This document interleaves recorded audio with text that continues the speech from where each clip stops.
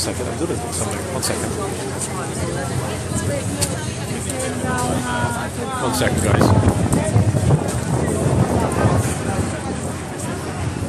A friend of mine is always really good at being right at the front when something happens. I'm not sure what he's looking for. You're always there. You're like, did something happen? No, but No? I didn't catch it. Did, Crossed the line. ah, I didn't jump it. but he didn't shout though. Ah, okay. So this little girl that lady's putting in the pram there walked into the arches, but and this is the key. The guard didn't shout.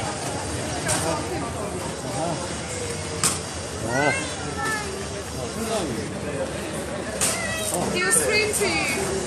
He'll tell you off that one. Oh, this is good. Look, the old gent there, retired soldier, is pushing them all out of the way with his stick.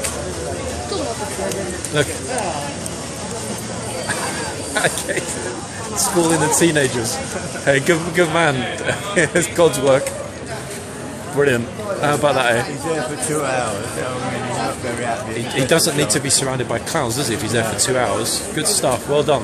Brilliant to see, actually. Down over there, you can't go. You can go towards the stables, but you can't go in the middle aisle. I'm thinking they need to start giving the guards these sticks as well. That did the job, didn't it?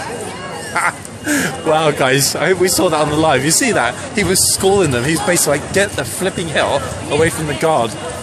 Love it. Yeah, I've spoken to him before. He's a good guy. Oh, 1 second. 1 second. Oh.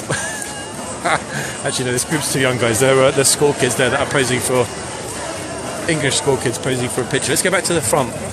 I really like that, in fact. That was really, really good to see. Because that group, 100% they were going to walk into the arches and get shouted at. So he did them a favour, in a way.